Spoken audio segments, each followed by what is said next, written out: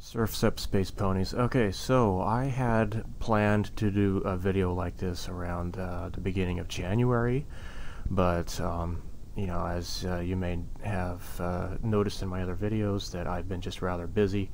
Um, we're kind of settling into our new home and everything, and it's been quite a shock moving from a warmer coastal town to a ski town in the snowy mountains. So this is a bit delayed now that February is almost over already, actually. So okay, so I would like to do another Q&A. I did that a couple years ago, and open up for some questions people may have of me. I'll post a link to the previous one that I did. I think it was in 2015 or so. This time, though, I also want to do something different for a change. So I got this idea from my friend Rebels at Cloud9, when he did a video like this a while back. Okay, so because this is the year 2017, here are 17 random things about me in no particular order of importance. I think many people know that my name is actually Greg and not Steve, but that doesn't count. Okay, so here we go. Number 1. I'm left-handed. I think that this has come up several times already in my videos. Observational, what's the word? Observative people? Yeah, I guess that's the word. I'm losing my English. Have noticed that and have made comments of that. So it's an interesting cultural thing living in Japan as a left-handed person, because when Japanese people notice this, they always point it out like it's a big deal. As a teacher, many times when I write on a chalkboard in classes for the first time, I can hear whispered comments about how I am left-handed. It's funny, even sometimes students that I have been teaching for months and months, when I write and all of a sudden they notice I'm left-handed. It's kind of funny. But so in Japanese culture, being left-handed used to be viewed as something which needed to be fixed and corrected. But in recent decades, this bizarre mindset has been largely abandoned. Number 2. I am colorblind. Red-green colorblind, to be exact. This can be annoying to my wife at times. To me, the color brown is like a mix between red and green. I don't know if this is how normal people think of brown or not, but I see colors, but I just perceive them differently. You could take an Ishihara color test to see what I mean. For example, the thing on screen here, normal people see the number 74 in this image, but I see the number 21. People who are completely colorblind cannot see any numbers at all. Take an Ishihara test, it's pretty interesting. Yeah, I found this on Wikipedia. Number 3. I don't wear blue jeans. I haven't worn jeans for a very long time, and I no longer even own any. I just don't find them comfortable at all. Number 4. I do not have a Facebook account, nor do I want one. I had vowed to never have one, but I had to create one for my previous job because I was responsible for updating the company's English Facebook account. Before I quit that job, I canceled my account. Where it asked for my feedback, I said something about how Facebook is actively silencing those who do not conform to Mark Sucker Punch's political bias, and I invited him to kiss my ass. Number 5. I don't have a smartphone. I actually just recently got a new cell phone, and I chose another basic flip phone. This one's a bit fancier than my last one because it has a built-in dictionary, and I guess I can do some apps, but I chose not to have like an internet service, and I just don't want to use Line.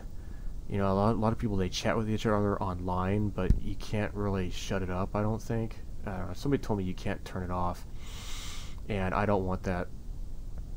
I just don't want to upgrade to a fancy schmancy scratch and sniff smartphone. I don't want to play games and such, and I know that my daughter would run the battery down playing Puyo Puyo or Tsum Tsum if I had one. Google Maps is very useful and such, and that one app that you can make it listen to a song and identify it, that would be pretty cool and handy. But I'm really reluctant to upgrade to a smartphone. I don't like how smartphones are so big and the screens can get damaged easily. Misa clumsy. I've seen so many people with cracked screens on their smartphones. I don't like that. I especially don't like how expensive they are, and the service becomes more expensive, and you just can't go back. Once you get used to having a cell phone, a smartphone, you just can't go back. Okay, number 6. I'm from Arizona. I can't really notice my own accent, but some people have commented that they could hear it. When I was a kid, I think many native Arizonans would say the word roof as actually rough. Oh, rough, just the way your mother likes it, Trebek. So that has changed. I think the demographics have changed in the Phoenix area, and there's not a whole lot of, rural native Arizonans, I guess. Many people have moved to the Phoenix area from out of town or out of state. To me, I don't think that I speak rather differently than other Americans, although I do admit that Arizonans tend to speak more slowly. It is a benefit for me since I am an English teacher, and speaking slowly is a virtue. But if you get me into a nerdy conversation about like which Starship Enterprise is my favorite, then I tend to speak more quickly. As a teacher, I introduce many things about my home state to Japanese students, and there are so many places I regret not having visited when I lived in Arizona, especially like Antelope Canyon, Window Rock, and Tombstone. I wish I could have taken my wife up to see Monument Valley. There are those who have what I consider to be a real Arizonan accent, like a coworker from Flagstaff I once worked with. If you want to know what a real Arizonan accent sounds like, you should watch the brilliant movie Raising Arizona, starring Nicolas Cage, Holly Hunter, and John Goodman is in that as well. That was a Coen Brothers movie, I think. It's not like a southern accent, but more of like a subtle cowboy accent, I guess. Not like a Texan accent, but just kind of different. Anyhow, I haven't seen that movie in years. It cracks me up, but my wife couldn't really understand the humor in that movie. So which leads me to number 7. I love movies with a bizarre, subtle sense of humor. Like, I really enjoy Wes Anderson films. One time, while I was watching The Life Aquatic, I was cracking up, and my wife asked me if it really was a comedy or not. She couldn't understand the humor. Japanese comedy is typically rather over the top. Like, they kind of, do it a little bit too much, I guess. And I think Japanese people don't grasp subtle humor very well, although I did help her to appreciate Napoleon Dynamite. I can't pretend to be like a real film connoisseur, and each year the only movies that really get me excited are Marvel's superhero movies. Also Wes Anderson, of course. Can't really pretend to be a hipster though, just because I like his movies. I've watched some other hipster movies like High Fidelity, Garden State, Broken Flowers and such, and I really can't get into them. If I can claim any pretentiousness, in college I was really into Chinese films. However, it has been a long time since I've watched any of those. And believe it or not, I'm not the most excited about science fiction films. Actually, I think most science fiction films are pretty dumb. I'm getting tired of all these SF movie remakes, and I dread the idea of a new Back to the Future reboot. I'm pretty apprehensive about this upcoming Blade Runner sequel, and especially after Prometheus. Ridley Scott, he kind of just pissed that down his pant legs. If any movies need to be remade, like science fiction movies, my vote is for the movies that had a great premise, but either they had a flawed execution or they haven't aged well. My votes for SF movie reboots that could be done well, I think, are The Black Hole and Logan's Run. Number 8. I have never seen the movie Titanic. I just don't want to. People always freak out when I tell them, and they just incredulously ask me, "You've never seen Titanic?" My response is, what? You know, they have sex and the boat sinks. 3 hours just to get to the good part? I don't think so. I saw the Mr. Plinkett review of Titanic, and I think that if the movie had remained as an action romance as it was originally intended to be, it may have been a better film. I just don't like the movie's message that cheating on somebody is perfectly acceptable and excusable as long as the other person's an asshole. I've often just, I don't know, I just don't like that idea. I've often thought that when I die, I want to have my tombstone read, "Here lies Greg. He never saw Titanic." Actually, I wouldn't even care if I have a tombstone when I die. I think I'll make a request in my will that when I die, I want to have my body shot out of a cannon. That would be pretty cool. Number 9. I love science fiction novels.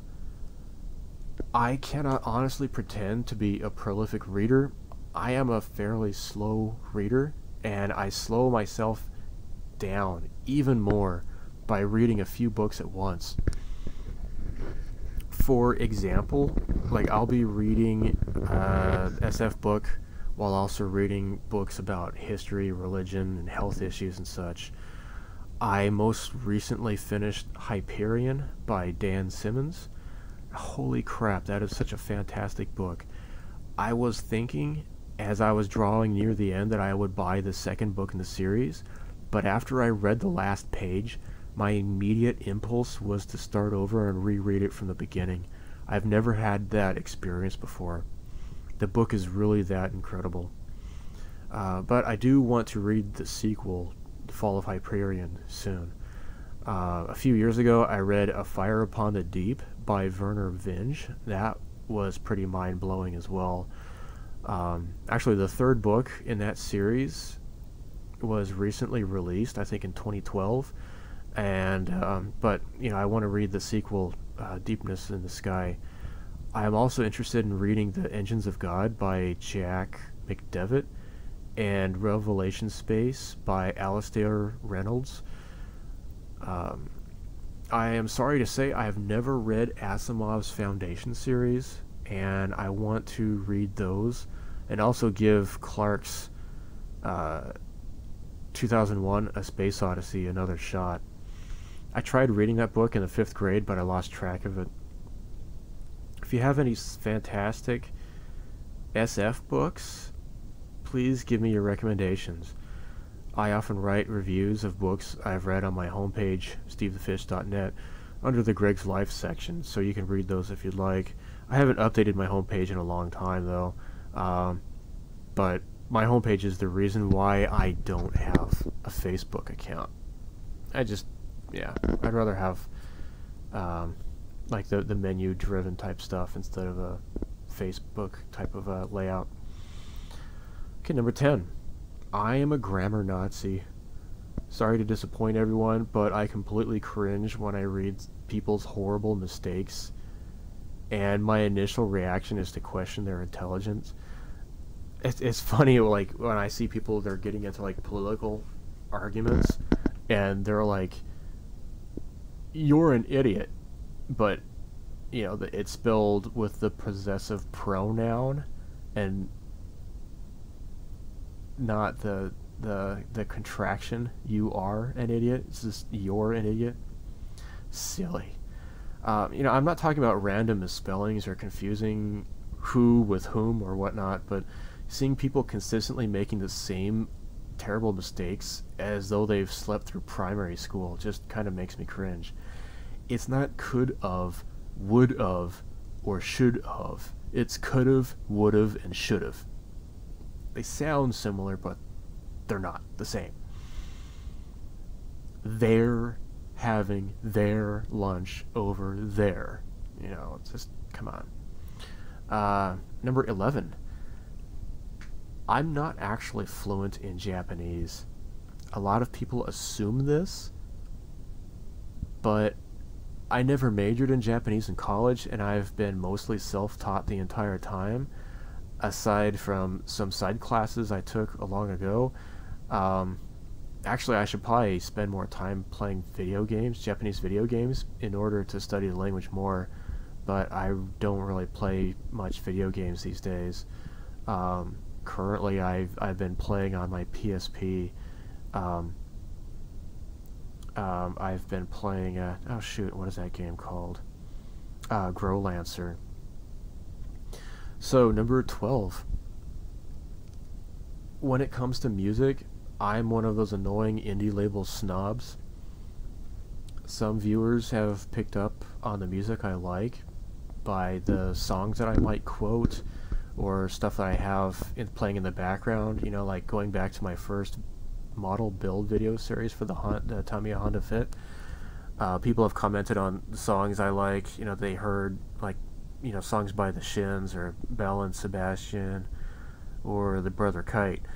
I try to be careful with music in my videos, though, because I don't want to get, you know, copyright infringements or whatever, that kind of crap.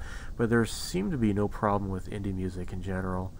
I do not monetize my videos in any way, so, you know, it shouldn't really matter too much. And as far as that, you know, copyright stuff goes, all I can say is thank God the TPP is history. The bands that I listen to the most these days are Mahogany, from America. They actually haven't released anything for 10 years, unfortunately. More recently, I've really been getting into a band called West Coast from Sweden. Moscow Olympics, which is a band from the Philippines, which has unfortunately kind of disappeared. Of course, I also really like Ringo Death Star from Austin, Texas. And my current favorite is Pink Shiny Ultra Blast from Russia. So, number 13.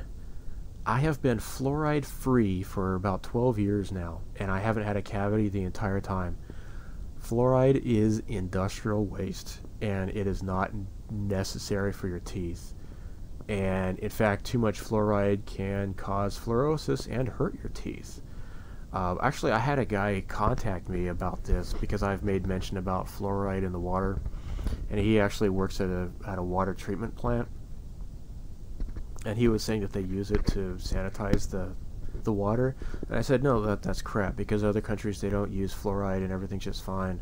Like where I live right now, you can kind of smell the chlorine, but, you know, chlorine evaporates pretty easily. Fluoride is different. There is a Harvard study, and you can look this up online. It shows how fluoride has a negative effect on IQ development. When I discovered how dangerous fluoride is, I switched to fluoride-free toothpaste, and I haven't regretted it since. I recommend checking out a website called fluoridealert.org for education. So how I learned about the fluoride and how bad it is for you, that leads me into my next point. Number 14. I used to suffer from carpal tunnel syndrome. I developed it while I worked at IBM, and I woke up one morning and I couldn't move my arm. That was like, I think about in 2004, I think, or about that time, I think, maybe like January 2005. So yeah, I just woke up and I couldn't move my arm, and soon after that, the same thing happened to my my left arm, or my right arm as well. I couldn't type or play video games without intense, crippling pain shooting through my wrists. I started studying as much as I could about my condition.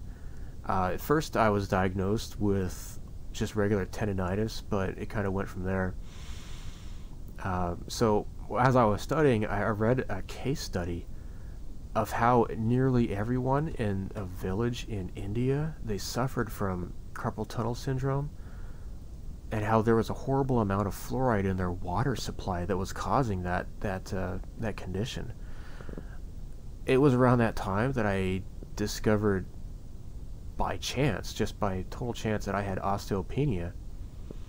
It's not severe like osteoporosis, but it's not something a guy in his late 20s is typically expected to deal with. My doctor at the time tried to put me on Fosamax, and Americans, maybe you've seen commercials for that stuff, and that's what they give to elderly women with osteoporosis. It's crazy.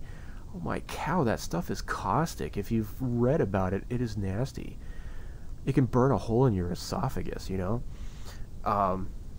totally, screw up your intestines as well. So I told my doctor, like, no thank you, and I said that I would just find a natural solution to my problem.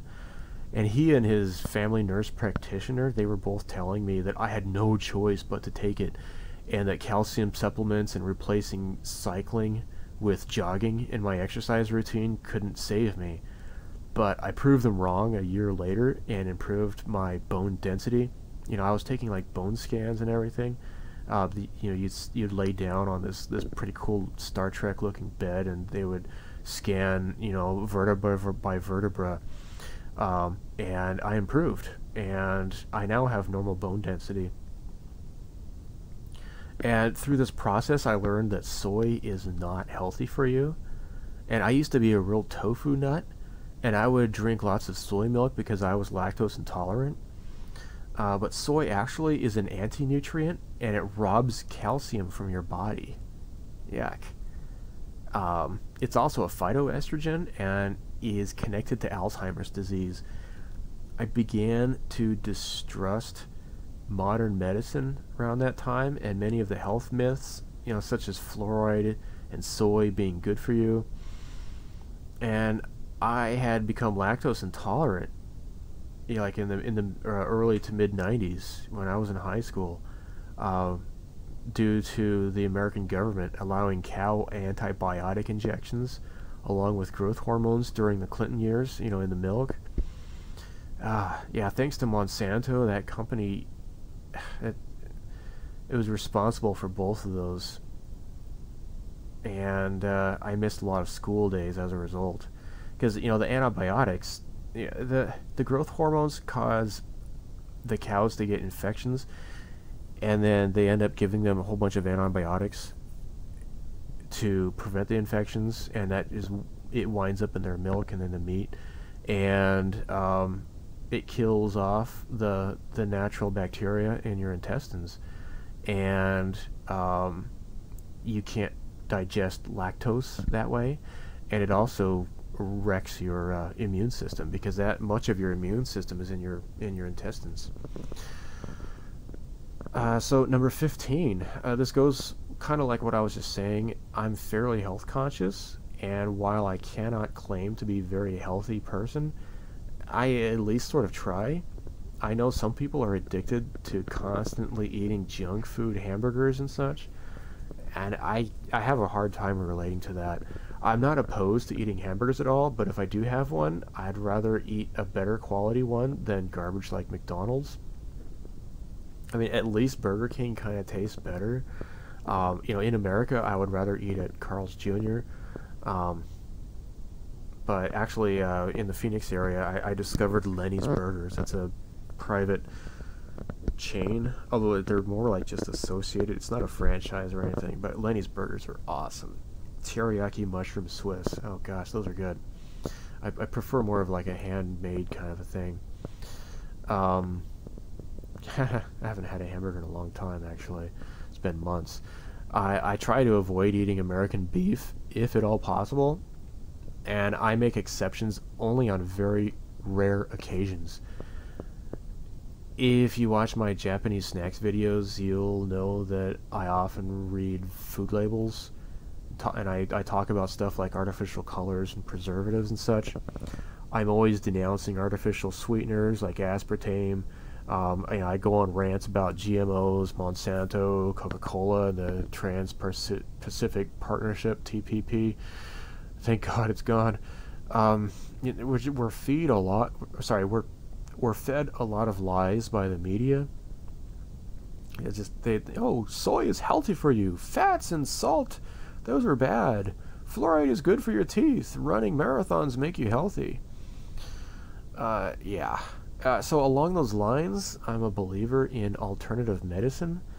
My carpal tunnel syndrome condition didn't improve until I went to a naturopathic doctor.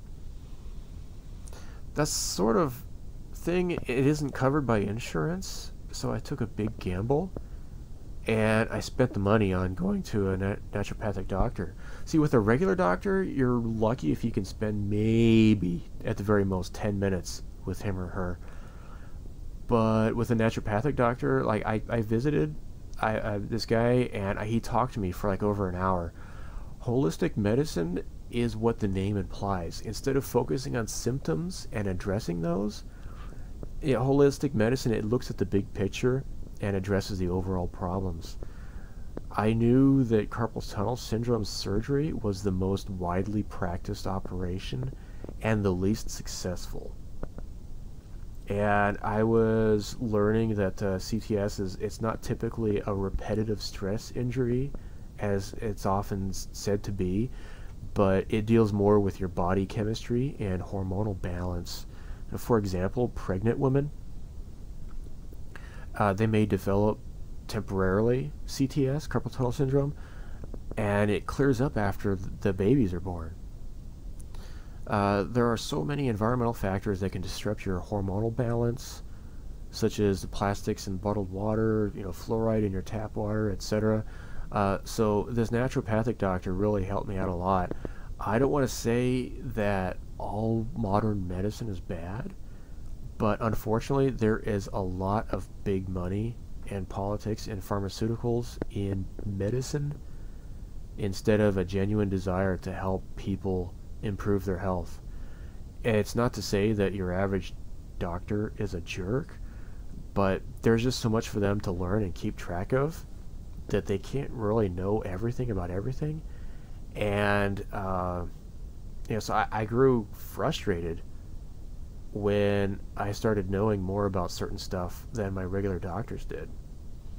And additionally, I started going to an acupuncture doctor, Chinese acupuncture doctor, and I had my wife go to one, and because we had been trying to have a baby for a while, and she had been going to the acupuncture doctor for about a month, probably less than a month, and finally she became pregnant. So, I'm a father because of that, I think. Okay, so on to other stuff. Okay, number 16. Fish aquariums used to be a big hobby of mine. In fact, I had a pet fish named Steve that I named my website after. I didn't want to use my real name or anything that was copyrighted. So yeah, that's where the stevethefish.net comes from. It's from my pet fish when I was in college. I used to keep a 10-gallon tank, and I had a subscription to Aquarium Fish magazine that I read each month. I would read it from cover to cover. I was just totally fascinated. That's also why you'll see me sometimes uploading videos of aquariums that I visit in Japan from time to time on my channel. Aquariums they're always so tranquil and relaxing, and I've always been a fairly mellow person, I guess, and so just having a fish aquarium is always just really soothing. To share a funny story with you, actually, when my daughter was a baby, she would stand in front of the aquarium to watch the fish when she would take a crap in her diaper. And that way, my wife and I, we always knew when she needed to have her diaper changed, because she would be standing in front of that aquarium, and we would just kind of be quiet and just kind of leave her alone and let her do her business. I really miss having an aquarium. Studies have shown that couples with fish aquariums and who spend time watching the fish, they have fewer arguments. I just don't want the responsibility right now of pets, and I enjoy being able to leave for a week on vacation and not have to worry about my aquarium getting dirty. If you're an X-Files fan, you'll know that Agent Mulder has a fish aquarium, and I've always thought that having fish would be a difficult thing for an FBI agent who constantly flies around the country. But actually, I guess it makes more sense than Agent Scully having a dog. Okay, last, number 17. Okay, here are some of my favorite nerdy TV shows of all time. When I was a kid, I thrived on Glenn Larson shows like Battlestar Galactica, Buck Rogers, and Knight Rider. I love that stuff. I watched a lot of Star Trek Next Generation in the 80s, in elementary school, and later in junior high I would watch the Star Trek original show in the early evenings. My local UHF channel would show Batman, the Monkees, and Star Trek from like between 5 and 7 p.m. and I would watch like for that whole 2 hours while doing my homework. The syndicated Next Generation episodes would come on later at 9 p.m. and on Friday nights I would stay up and watch that. Other huge shows that I loved are of course the X-Files, which I just mentioned, Twin Peaks. Actually, I once had a cat named Agent Cooper, and I can't wait to see this new third season that's coming out in, actually what, February? Yeah, this month. My gosh. Other shows that I've really enjoyed were Adventures of Briscoe County Jr., Babylon 5, Red Dwarf, and of course Mystery Science Theater 3000. Okay, so those are 17 random things about me, and this is the year 2017, so I just chose a number like that. Anyhow, that's it for this video. Ask me questions, stuff you want to know, whether it's model related or nerd stuff related or whatever. This is your chance. I'll have this up for maybe a few weeks, and then I'll put together like a response video with the answers and such.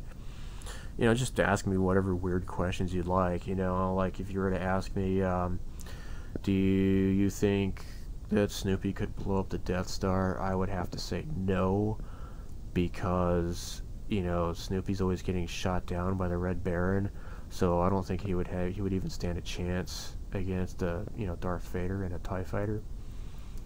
But one-to-one, hand-to-hand combat though, with Darth Vader with a lightsaber and Snoopy maybe has a boxing glove on his nose, it might be a pretty even match. I don't know, but Snoopy, he's always getting shot down, so I don't think he could probably blow up the Death Star. So, have at it. Let me know what you want to ask. I'll compile a list of questions and get back to you in a couple weeks. So thanks for watching. May the Force be with you. Live long and prosper. So long, and thanks for all the fish. Goodbye.